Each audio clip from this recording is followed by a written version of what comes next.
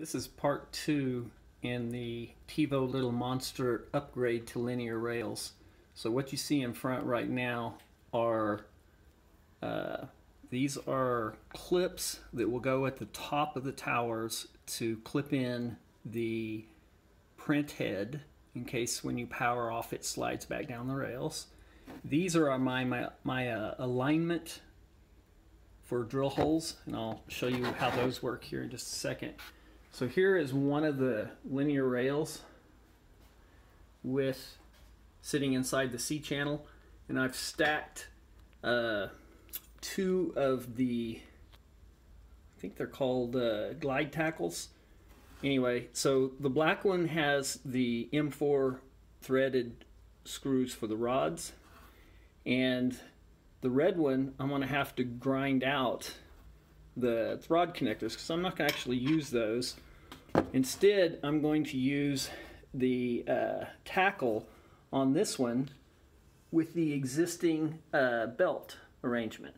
So as you can see, perhaps, it doesn't quite align with the bolt holes in the slide, and the slide's fairly centered right now. So I'll have to grind these off. Probably cut first and grind. So here's one of those plastic spacers that I printed, and they go in like this, and they fit right over like that. And I'll put another one up at the top.